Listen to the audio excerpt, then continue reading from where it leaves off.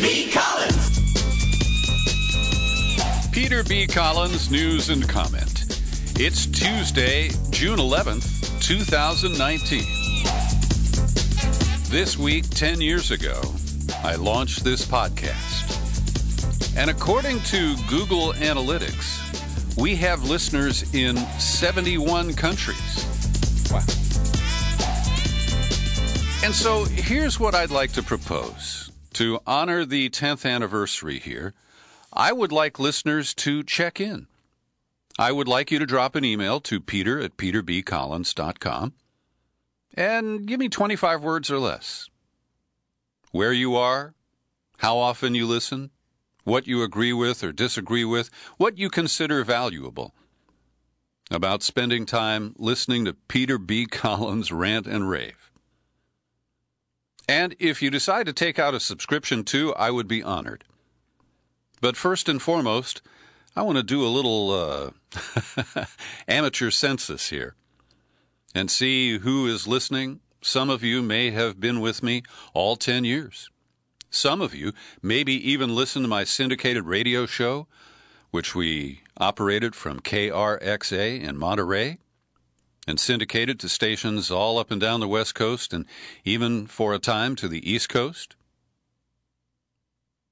And there may even be one or two stragglers who go back to my days in San Francisco radio, and I have found one or two who go all the way back to my early days in Chicago at WDAI, or WLS-FM, from 1973 to 1976. So I'd be curious where you got on the PBC train and where you are today. So that is my request here as we observe 10 years of podcasting at peterbcollins.com. Our lead story today, I once again want to sing the praises of Whitney Webb. She is a remarkable investigative reporter, one of the lead reporters at Mint Press News, and she does it all from Chile, where she has lived for some period of time. And when I first saw this story today, my skeptical software kicked in because she asserts that tech giants in the United States have been laying off American workers and hiring workers offshore in Israel. And that's what led to my headline today, Will Trump Hit Israel with Tariffs? Because when you see the dimensions of this move to offshore American technology and put it in the hands of companies either run from the United States or with Israeli startups, many which are tied to either the Mossad or Unit 8200, which is the Israeli equivalent of the NSA. So Google, Microsoft, Intel, Facebook. Many of these top tech companies are shifting investment and jobs to Israel at record rates. They collect sizable U.S. government subsidies for their operations, while they move critical aspects of their business abroad and continue to lay off thousands of American workers. Now, I have not heard about these layoffs here in the United States because we're so busy getting excited about the low unemployment rate. And as you know, that's a figure that doesn't really accurately reflect those who are out of the job market. But it should reflect the tech layoffs that have been happening. For example, Microsoft, over the last 4 years, has laid off 20,000 workers while they've been hiring in Israel. And Whitney Webb reports that a man at the center of all this is the guy who Greg Palast lovingly refers to as America's leading vulture capitalist. His name is Paul Singer. He writes checks to pro-Israel groups. He also is one of the major bondholders of the debt of the Commonwealth of Puerto Rico. And we are told that he is investing and supporting these efforts to build tech centers in Israel, in part as a retaliation or at least reaction for the impact of the BDS movement, boycott, divestment, and sanctions aimed at Israel. So Business Insider in 2016 reported that Google, Facebook, Microsoft, Amazon, Apple had all opened up research and development centers in Israel. And, more recently, SanDisk, NVIDIA, PayPal, Palantir, and Dell.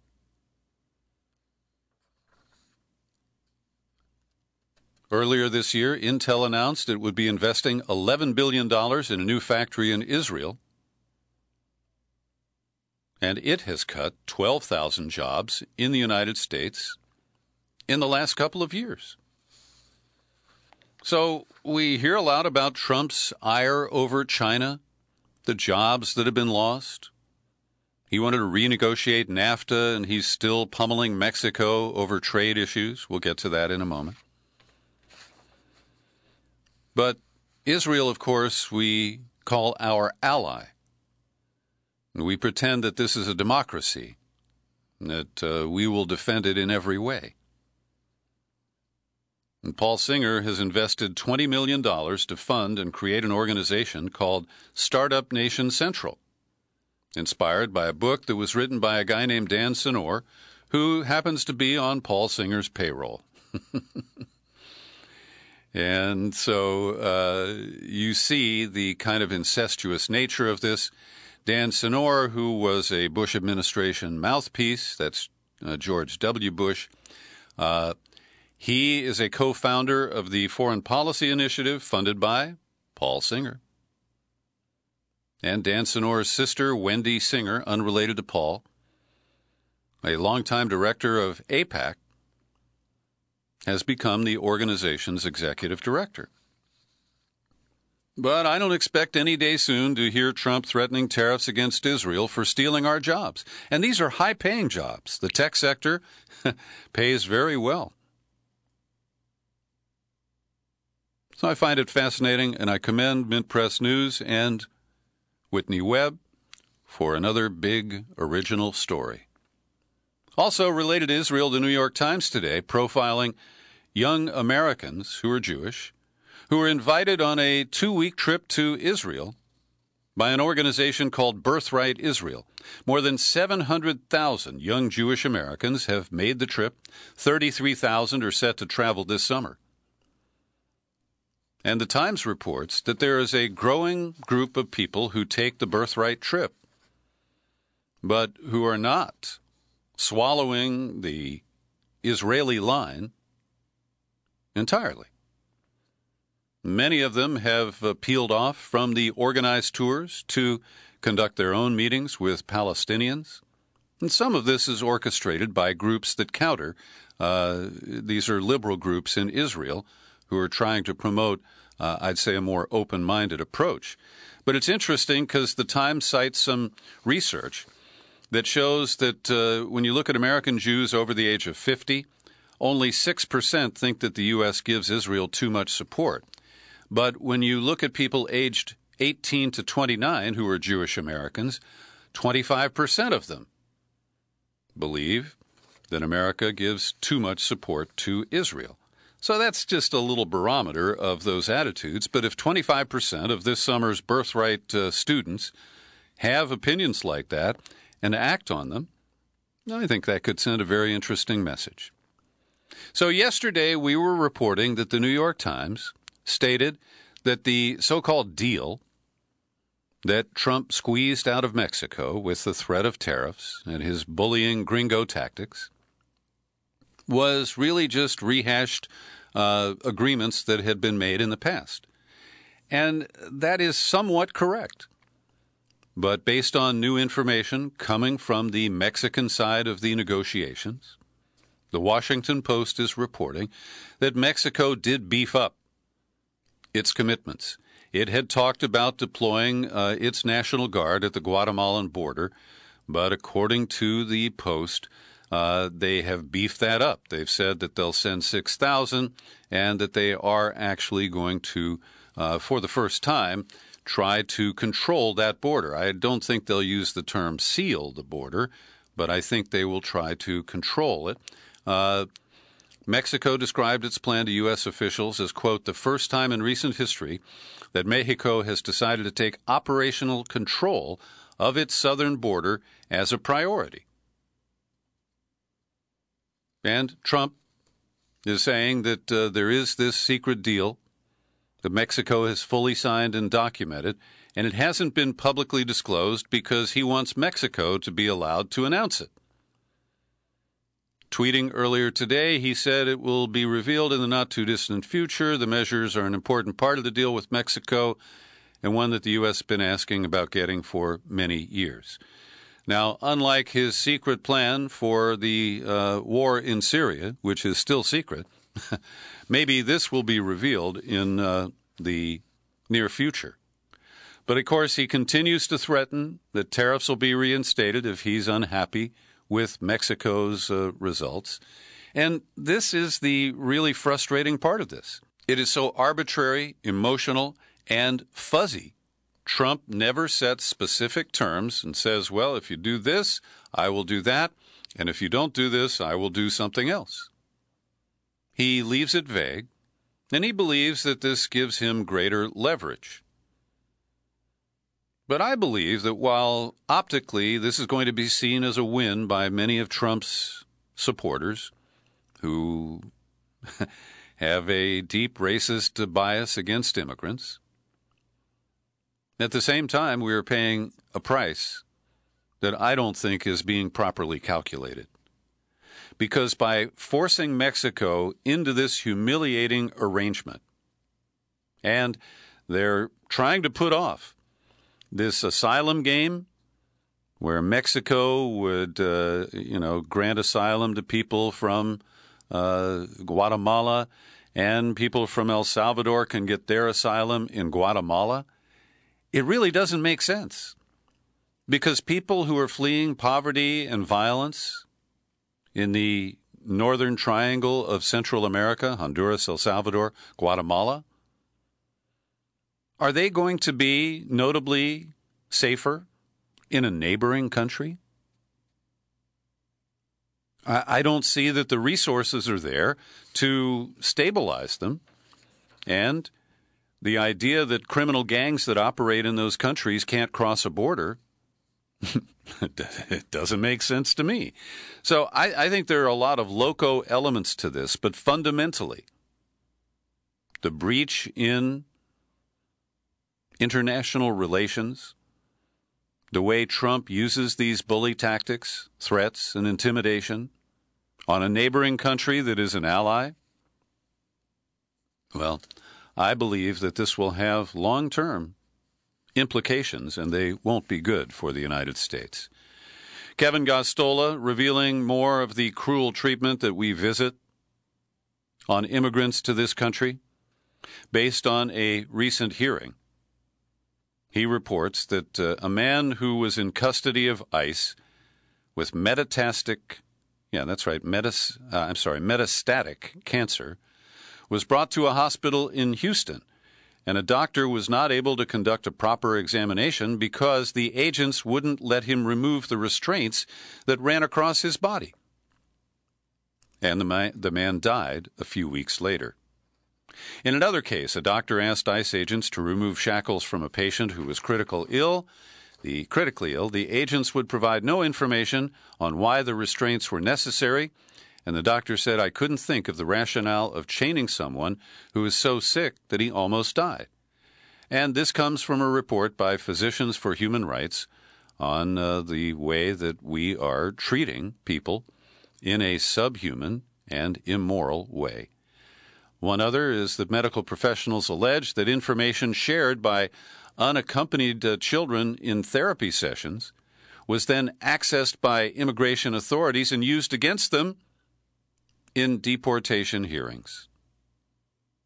So these are just fundamental violations of human rights that I believe represent the stark racism involved here. We're not going to sanction Israel for the loss of jobs. We're going to punish poverty-stricken, desperate brown people who are trying to get themselves and/or their families to a safer place. And by ignoring that, I believe that it's not just a karma backlash. I think that we will pay a price. Another story from Customs and Border Protection, a subcontractor to that agency was hacked, and that data breach exposed the photos of tens of thousands of travelers coming in and out of the United States. This is a database of traveler photos and license plate images, and the border people aren't telling us what port of entry was the source of these photos that have now been compromised, and they offer this number fewer than 100,000. 98,000? But this just shows a number of problems. First of all, we are shifting to facial recognition software, and we have not adequately studied the implications of it. We don't have rules, standards, and when there is a false positive, there is no appeal process or other avenue for a victim to find justice. And the other thing I'll mention, because in a couple of weeks I'm going to take 3 weeks off and do some international travel. And the last few times I've returned to the United States from being abroad, wherever I check in, they offer you the option to speed your process through the border checkpoint by allowing them to take a fresh picture of you for their database.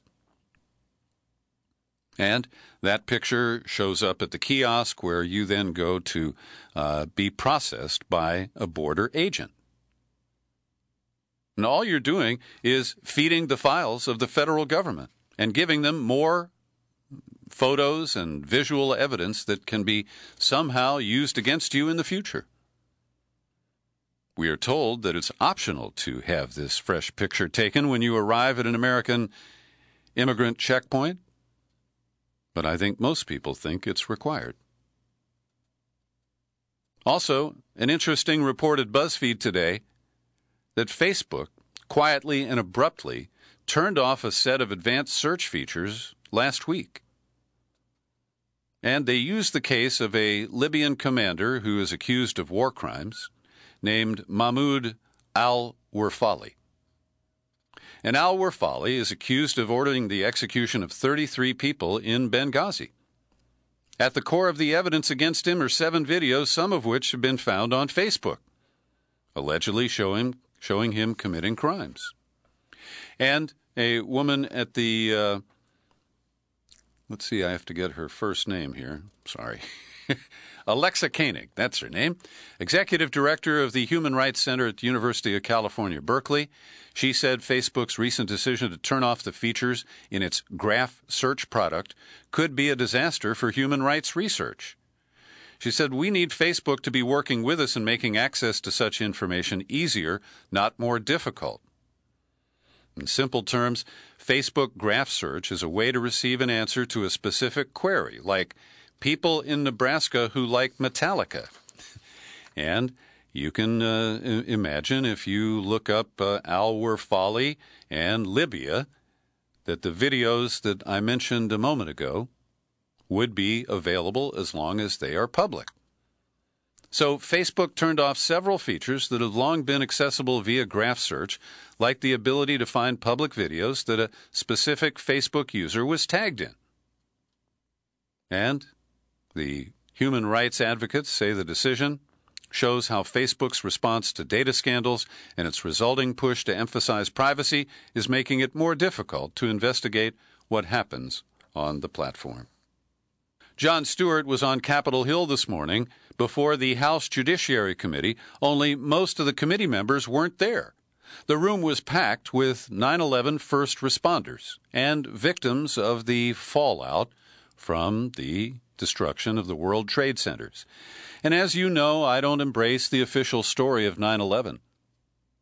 But that doesn't lead me to deny in any way the interest and the rights of those who reported for duty at the World Trade Center and exposed themselves to a toxic soup in the air, on the ground. And they deserve the full support of our government. But they're not getting it. In fact, the payments to the 9/11 first responders have been cut because the fund is running out of money. And Jon Stewart, the former Daily Show host, who has made this a kind of lifetime commitment, he got pretty angry. He said, "As I sit here today, I can't help but think what an incredible metaphor this room is for the entire process that is getting health care and benefits for 9/11 first responders and what it has come to. Behind me, a filled room of 9/11 first responders, and in front of me, a nearly empty Congress. It's an embarrassment to the country, a stain on this institution. You should be ashamed of yourselves. For those that aren't here, but you won't be, because accountability doesn't appear to be something that occurs in this chamber. Your indifference costs these men and women their most valuable commodity, time. It's the one thing they're running out of. This hearing should be flipped. These men and women should be up on that stage, and Congress should be down here answering their questions as to why this is so hard and takes so damn long. 20,000 people are covered by the funds, but the money is running out. And so far, Congress has refused to replenish that fund. Missouri's last abortion clinic is still open. Planned Parenthood in St. Louis is operating on a temporary basis after Judge Michael Stelzer clarified that he hasn't made a final decision, but the clinic will be allowed to keep its license as he works through the process. And the same Judge Stelzer has ruled in favor of Planned Parenthood. Last week, he sided with the clinic in one of the central issues of the dispute and agreed that medical staff were not employed by Planned Parenthood and cannot be forced to submit to questioning from the state licensing agency. And on May 31st, he granted the clinic its first temporary injunction, allowing it to remain open beyond the stated expiration of its state license. Every day I pause for a second to thank the people who support my work here at the Peter B. Collins Podcast with your subscriptions. People like the incredible Carl Howard, who also checks my hot links in the show file for every day's podcast and lets me know when I get them wrong. Brian Mazzy, Terry Paris, Theodore Kelly, they're all regular contributors to this podcast. And I mention that not to shame you, but to set an example. And if you want to be generous here as we observe our 10th anniversary and make a one-time contribution, you can do that via PayPal. The details are on the sign-up page at peterbcollins.com. Also, as you know, if you take out a new annual subscription, I've got bonus books. I've got copies of 2100, A Dystopian Utopia. It's a powerful book, and I'd love to share one with you. Or there is Trump on the Couch by Washington, D.C. psychiatrist Dr. Justin A. Frank. All of it can be yours with a new annual subscription. Well, not all of it, one of it. I get kind of carried away sometimes. But I would love to send you a bonus book for your new annual subscription and a mailing address here in the U.S. of A. So it turns out that Trump and Joe Biden are both campaigning in Iowa for the 2020 presidential campaign. Now, they're in different regions of the Hawkeye state, so there's no risk that they are going to cross paths. But Joe Biden released his statement early this morning in time to create fodder for Trump's daily tweet storm. And so Biden has questioned Trump's intelligence, challenged his morals. Quote, the president is literally an existential threat to America. And, of course, Trump, who loves to punch back 4 times as hard in his little pea brain, he brought up Biden's dismal finish in the 2008 presidential campaign, saying that Obama took him off the trash heap, says that Biden is now a different guy, he acts different, he's slower. Joe Biden is a dummy, he said. Now, this puts me in a tough spot. I don't think Joe Biden is a dummy. But I don't think that Joe Biden is presidential material. He carries so much baggage, and Trump delights in ripping into it. And while Biden makes intelligent remarks like Trump doesn't get the basics of his trade war, he thinks his tariffs are being paid by China, any beginning econ student at Iowa or Iowa State could tell you that the American people are paying his tariffs. The cashiers at Target see what's going on. Now, that is a reasonable comment for Joe Biden to make. But he has spent so much time defending himself from past issues, whether it is the Hyde Amendment on abortion rights, where he stood on race relations. He was opposed to busing when he first came to the Senate. So his history and his connection to Obama just produced so many targets for Trump to continue forcing him to defend the past, which would prevent Biden from running a forward-looking campaign. So I don't see much promise to Joe Biden running for president, even though there are many moderate Democrats who think that he is the key to beating Trump. I think they're wrong. Lee Fung is a great investigative reporter now at The Intercept, and he did a good background check on Kamala Harris, the junior senator from California who's running for president. And I'm not very excited about Kamala Harris running for president. I think she's doing an okay job as senator from California. But I don't think she has the seasoning, and she's gotten tripped up on her message because she's trying to run as a prosecutor. That's her background. She was the district attorney in San Francisco and the attorney general of the state of California. But what Lee Fung points out is that on her campaign kickoff, she declared she's always fought on behalf of survivors of sexual assault. But there's one big exception. When she was the district attorney in San Francisco, she inherited a file of cases related to predatory priests who had sexually abused mostly young men.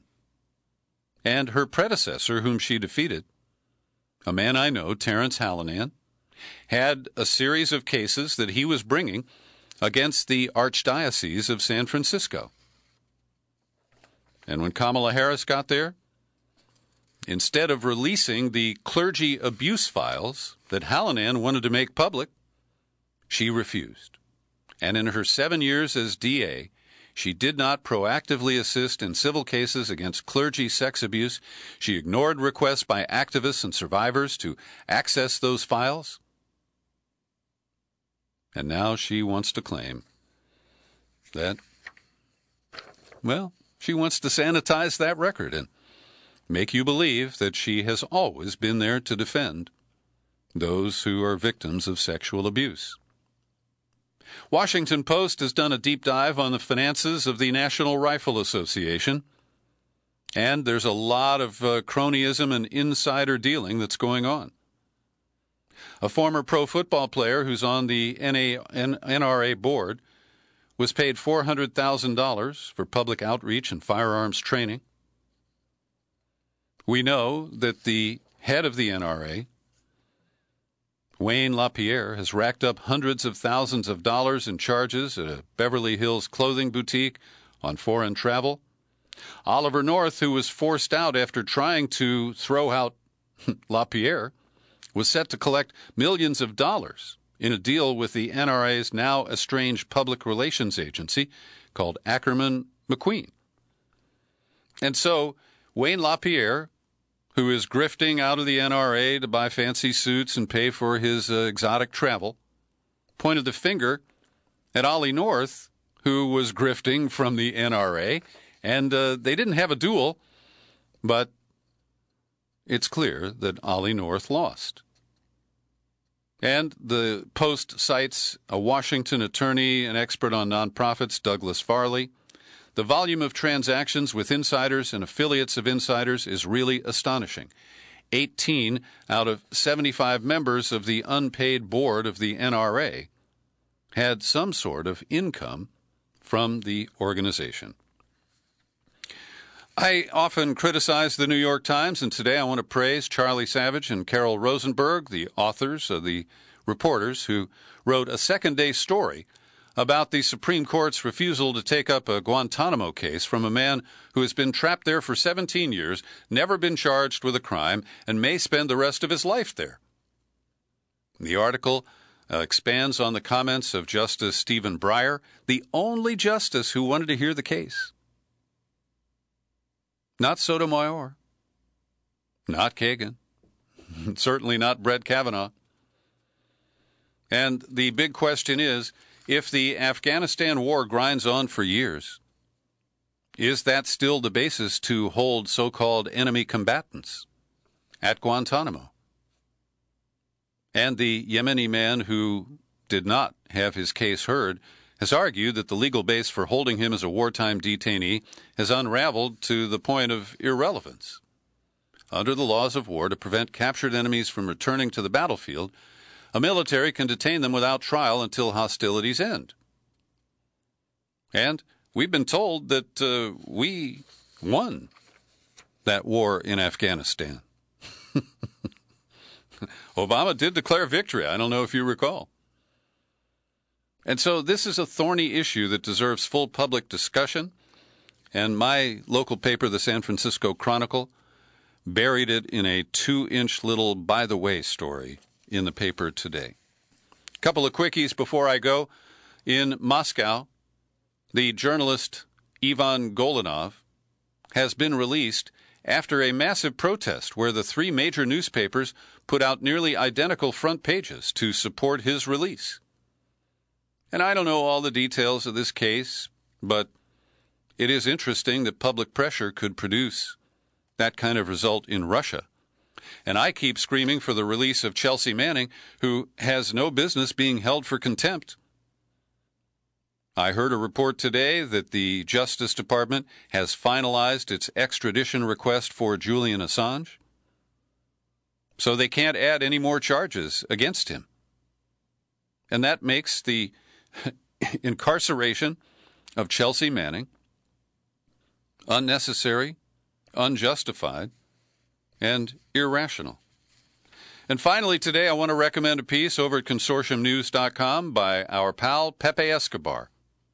He covered the meeting in St. Petersburg and Moscow last week between Putin and Xi Jinping of China. They met in Moscow, and they made a commitment to develop bilateral trade and cross-border payments using the ruble and the yuan, bypassing the U.S. dollar. And then Xi went to St. Petersburg, where he visited the International Economic Forum. Additional agreements that were signed embrace a comprehensive partnership, strategic interaction, and global strategic stability. And Escobar has been covering this for some time, warning that Russia and China have been basically forced into a partnership by the United States, and it's been aggravated by Trump's antics. Xi stressed that China won't seek development at the expense of the environment. China will implement the Paris Climate Agreement. And so this kind of approach, which is a really dramatic shift, is outlined by Pepe Escobar in a way that I recommend you absorb. Thanks for listening to my daily news and comment podcast. You're free to share it with absolutely anyone, including Vladimir Putin. You'll find it on YouTube, and I'm still Peter B. Collins. Happy trails to you until we meet again. Happy trails.